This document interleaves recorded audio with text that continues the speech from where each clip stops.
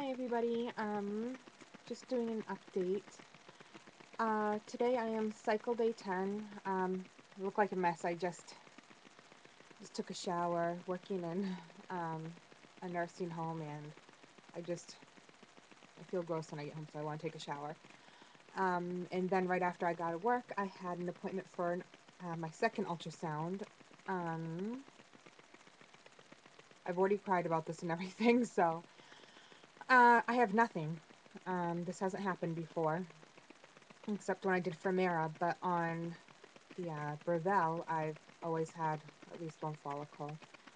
But yeah, I went in for an ultrasound on Monday, and there was absolutely nothing, and went in again today, and absolutely nothing. So I'm really upset. Already talked to the nurse, and they drew blood anyway to find out where my estrogen level is.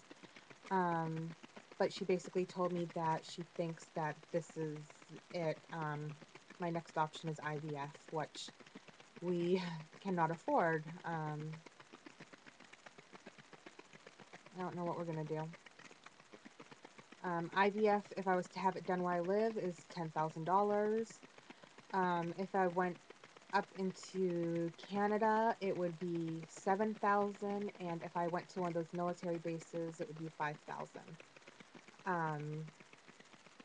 But yeah, right now we don't have the money for it. We're gonna have to save.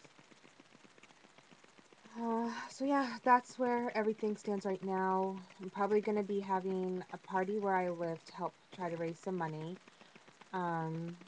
And then also probably taking donations for anybody who just even wants to donate, even just $1 would be awesome. But yep, that's where we stand. So until I find out what we're doing next, talk to you guys later. Bye.